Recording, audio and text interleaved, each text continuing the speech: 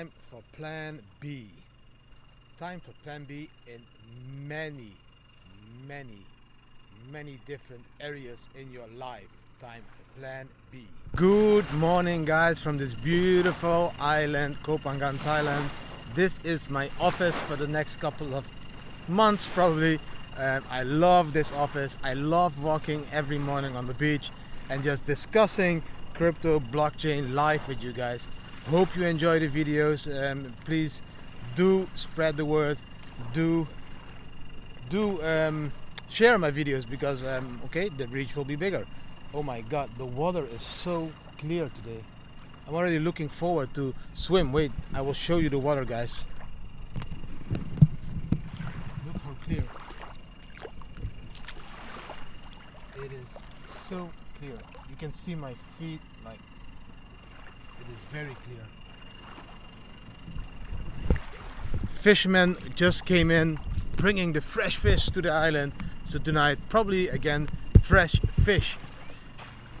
They were fishing all night and now they have these beautiful fish. Look, big ones, very big fish. A squid. I'm getting hungry. Look up. Guys, not that much news after this weekend, so I picked out one or two things and don't want to make it too long video. I think one of the things I read is that $7.6 billion is in stable coins waiting at the sidelines to enter the market. Yes, you heard me correct. $7.6 billion US dollar. You know, you're able to buy 1 million bitcoins with this. So there is enough money on the sidelines in the crypto market already to buy 1 million bitcoins. The question is, what are these mainly USD dollar tethers going to do? And who owns them? If you look at the March dump, which was a 50% dump, probably done by the miners at that time, it was selling about 300,000 bitcoins, if I remember correct.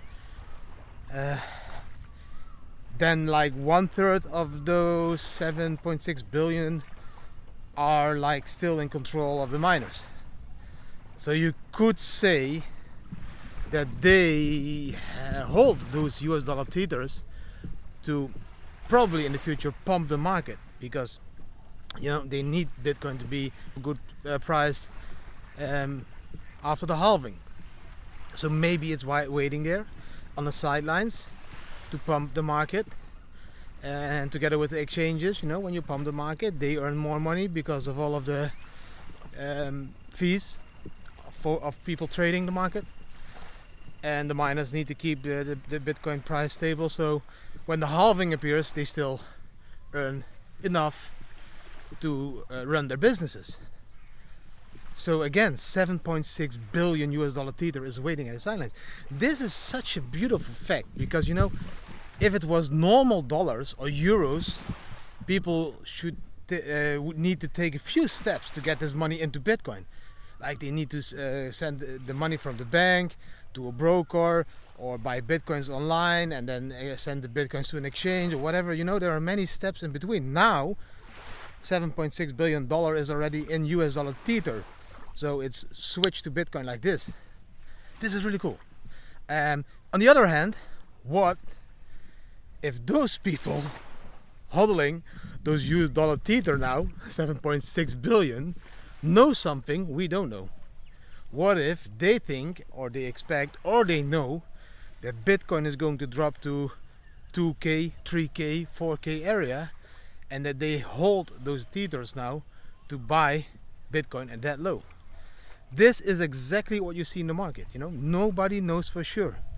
All the indicators, there are many indicators, but many say and tell a different story. A few of them tell us we are going to retest, or going to try to break the 8.4K, because this is what we need to lead up to now. So I'm talking about Bitcoin. Bitcoin going to $8,400 and try to break it, and then try to break $10,400 to even become really bullish. But there are also indicators telling us, no, if we don't break the 7.3 region now, 7.3 region, we could fall back all the way down to 3,000. Nobody knows at the moment. It's like it's moving between 6 and 7k, and there is going to be a big move. If it's going to be up or down, we don't know. The fact is that $7.6 billion in stable coins is waiting at the sidelines to enter the market, and this is just a really cool fact. I'm not going to walk all the way to the end of my office. Yes, my office is 400 meters long because I don't have enough content to talk about today. But this is a very interesting one. Check it. I found the article on Cointelegraph. There's a lot of beautiful TA in the article. People predicting to go up, the Bitcoin to go up. People predicting Bitcoin to go down, with beautiful charts. The link is below. I always post the links of the articles I read in the description part of the video.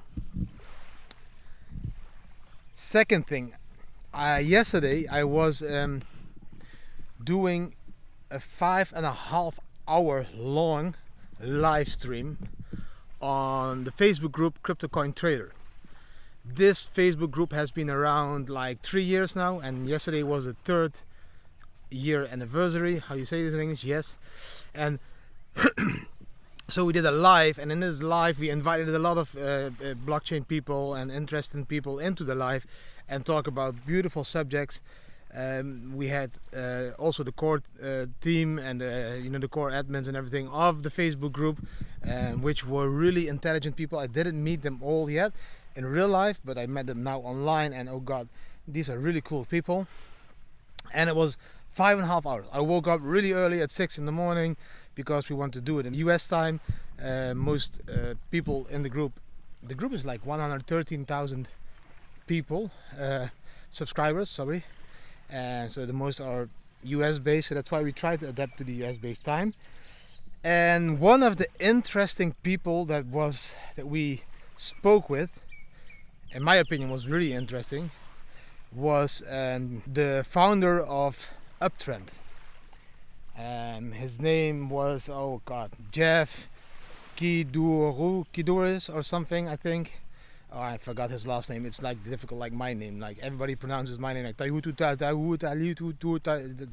sorry, I don't remember your last name, but he's the founder of Uptrend. And Uptrend is one of the decentralized social media platforms I have been on since quite a time. I needed to be honest and to him yesterday, and I told him, okay man, I haven't been on the platform since December somewhere, or January. But when I started to look back to our post in December, many of my videos and many of my posts were like seen 5,000, 3,000, 6,000 times. There were a lot of there was a lot of response to my post. There was also a lot of comments to my post.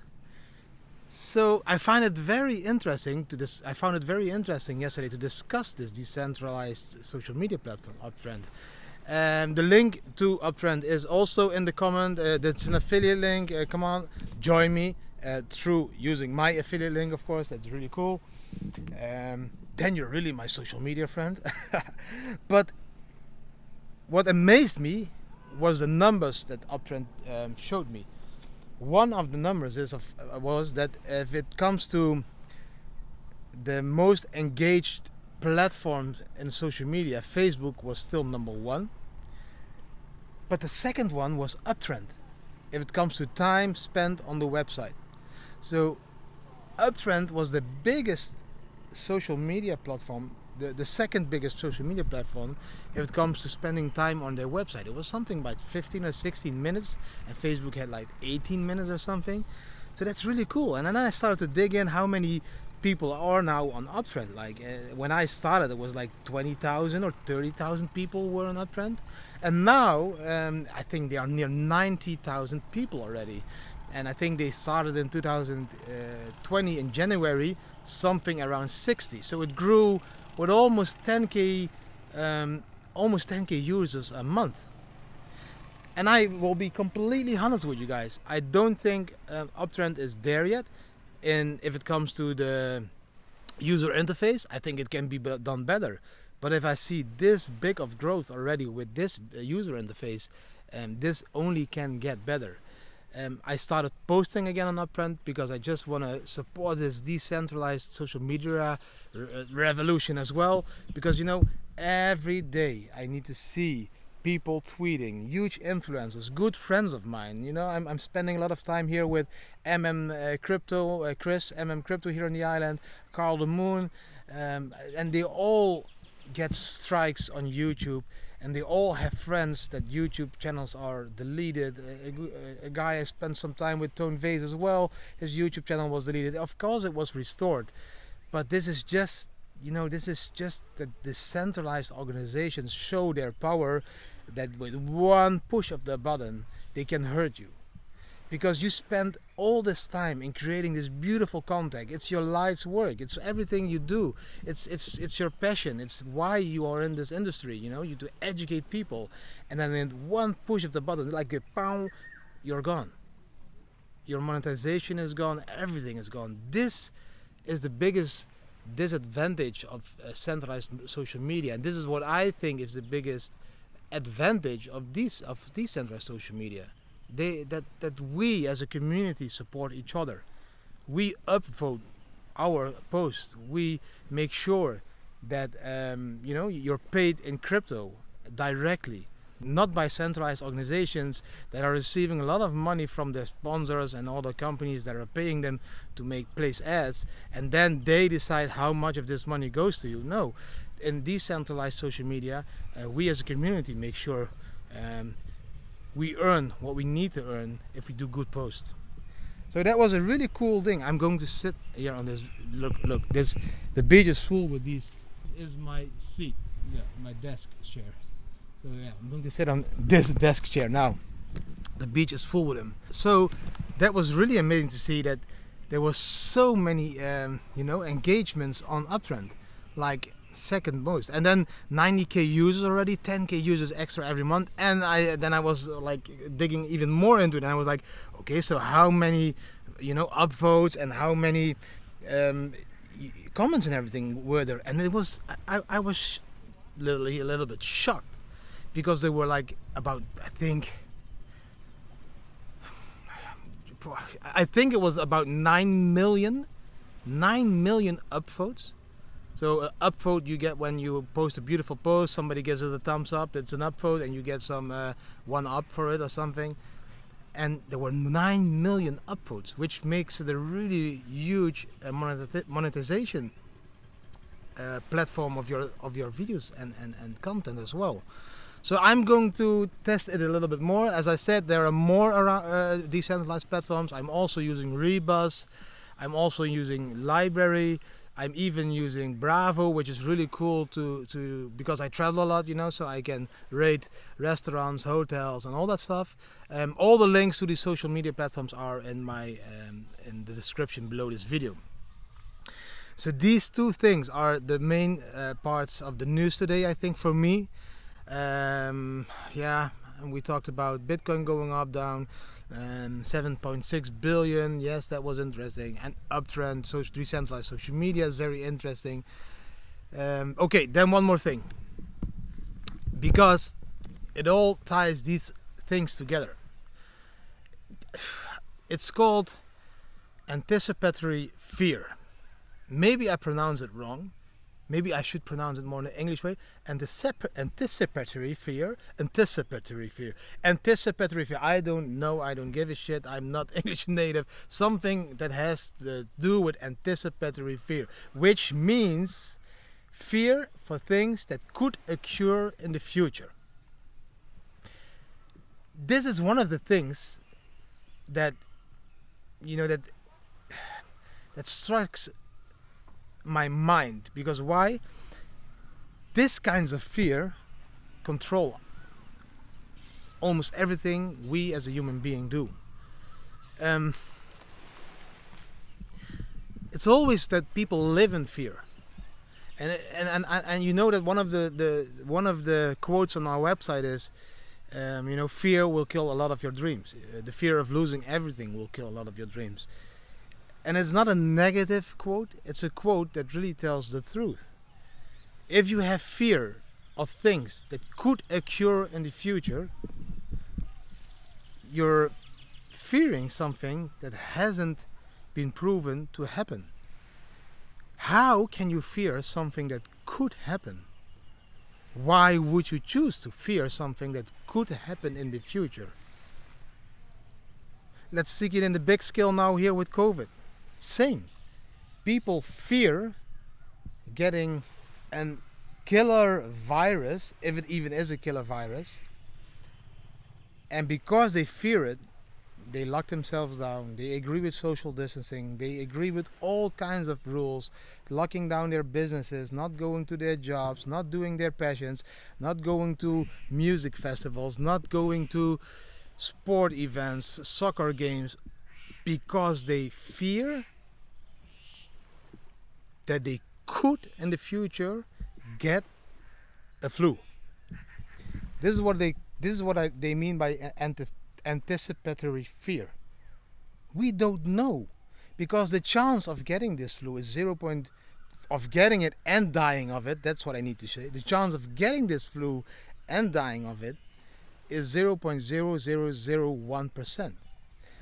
So all the actions we take, all the mind chattering we have, all the stuff we discuss on birthdays and online is all out of fear for what could happen in the future.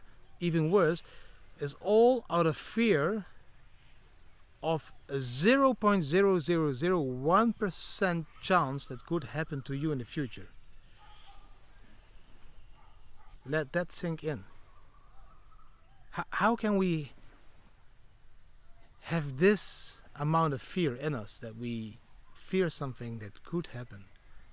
Yes, I would fear now if I'm here in front of this jungle part and there comes a lion. I would fucking fear this lion.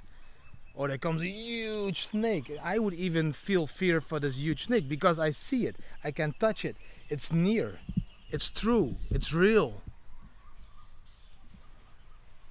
If I see my kid standing on a cliff, or here, up there in this high palm tree, I could fear the kid fall down, because it's there. I see it. And even then I cannot influence it, because it will fall when it needs to fall probably. And then it will learn that it doesn't have to climb this high anymore. But these things are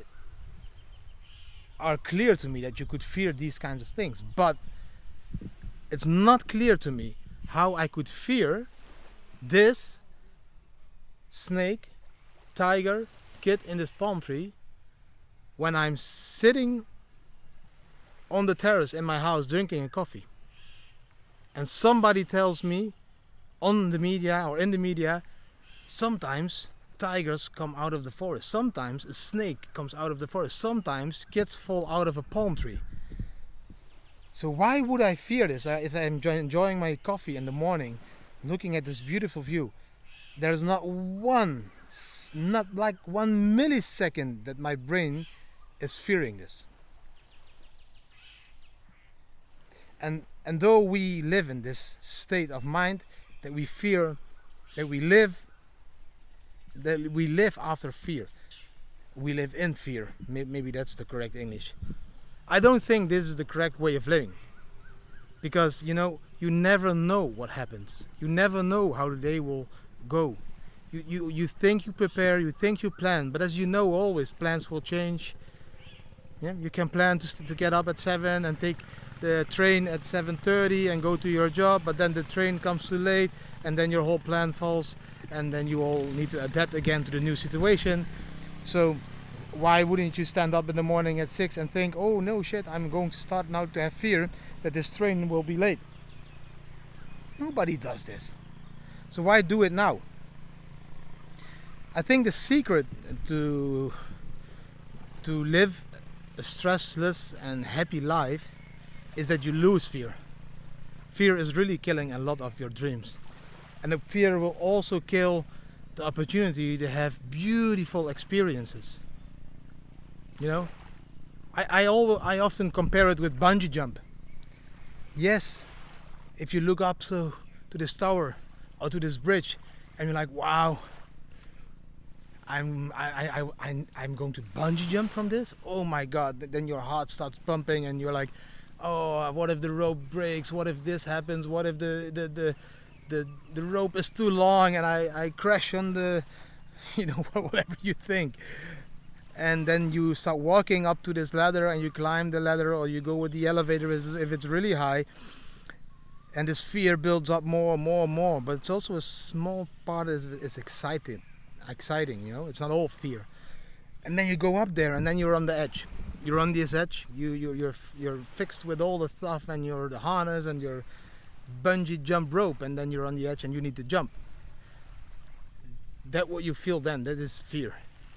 Because you don't know what is going to happen. You're going to jump down of a cliff or a bridge or whatever, a tower, and then you fear it. And it takes a lot of courage to take this step. Mostly people need this small push in their back to even jump. Even though they know they are secured, they need this push.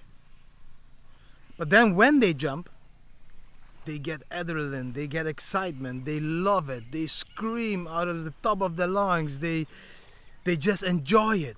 And after this jump, they are like, wow, that was one of the best experience ever, I'll do it again. Some don't, some did vomit or whatever, I know, I understand this, but most people then lose the fear of it. And then by losing the fear, they do it again, or they even do stranger things like parachute jumps or whatever, you know. But that's the game, to lose that fear. So if you take this example to life and you lose the fear of living, it will do the same. Yes, you might think now, oh my God, if I'm going to do the same life like Didi, I don't have a job, I don't have a house, where do I store all my stuff? What if I don't like it? How do I provide for my family and have an income? Will I be able to find hotels? Won't I be attacked by lions in the jungles and by sharks in the sea? And all these fear you need to overcome. And then when you overcome them, you see that life can be really different. This is the fear we have overcame as a family. That's why we wrote a book about it. I hope you will, you had the chance to already read our book. If not, just order it on our website, thebitcoinfamily.com. But this is exactly what I mean. So if you try it, then you know if the fear was grounded or not. I'm not saying sell your house, buy bitcoins. I'm not saying anything of this. I'm just saying, if you want to try the life, to live the life like we as a family live, then do it. Don't fear it. Embrace it. Enjoy it. You know, there's always the opportunity of renting out your house for 3 months, or asking your boss, can I have a leave of 3 months, a paid leave, or even a non-paid leave for 3 months. And then you just try it for 3 months. You take your backpack, you make your plans. Even making the plans is already a beautiful time with your kids. And you show your kids, oh, we're going to visit an elephant and monkeys and this and the jungle and the sea. And you just start to plan it and you do it for 3 months. Give it time.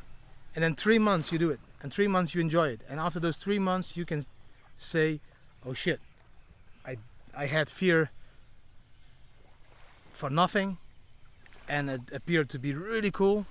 Or you will say, okay, I did fear it for a reason and these fears now have been proven to be right. I'm not the type to live this digital nomad life. But then still you did it. Still you visited beautiful country with your kids. Still you had 3 months, not a job, working for a boss, 3 months of complete freedom. So fear is a huge killer of dreams, in my opinion. And that's why I think people really need to focus on losing fear for all that stuff in life that could happen. Oh wait, I need to turn around because there's a lot of noise. So people need to lose this fear of things in life that could happen. And this is what they call anticipatory fear. And this anticipatory fear is the game governments and mass media are right now playing. They are creating fear for something that could happen in the future.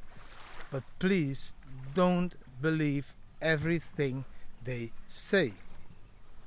Do your own research, as they say in crypto. You know, if they tell you that people fall down dead of an injection in Senegal, check it before you believe it. If they say Bill Gates is going to put like microbots into your body to track you, yes, this could be true, but please check the facts before believing it.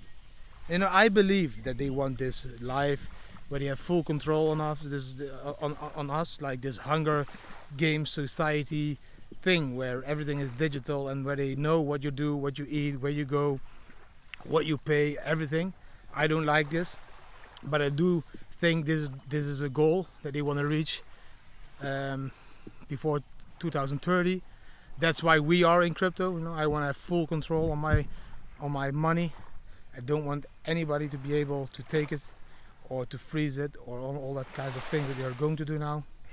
So again, I talk too much again. I'm always, I talk so much, sorry. I want to keep the videos a little bit short so you can enjoy it.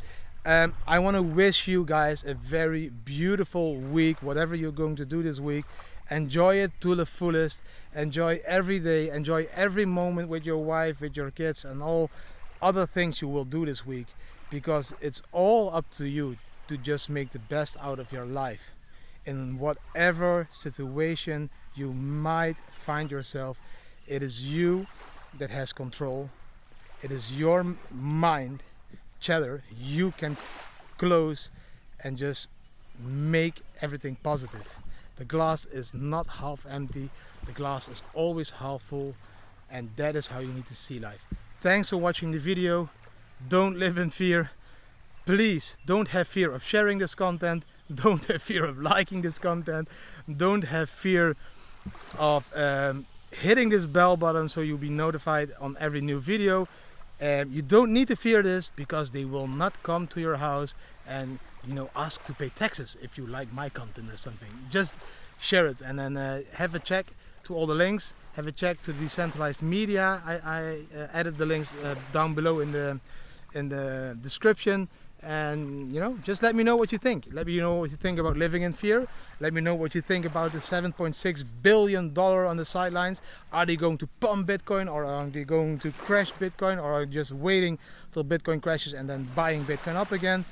And let me know what you think about decentralized social media, because it has a lot of advantages but also disadvantages. When you think about everything that is being posted cannot be deleted by a centralized organization, so this could also be harmful content. Let me know what you think about this, and let me know what you think about what I said about living life in fear or not living life in fear. I think, and all these things I spoke about today, this is the most important part. It's time for plan B. And plan B can mean a lot of things. I will stop the video with zooming in on this very beautiful clear water, because I'm going to stand in it for like 5 minutes and just cool off, because I'm fucking burning. It's really, really, really hot. Guys, thanks for watching and see you tomorrow again.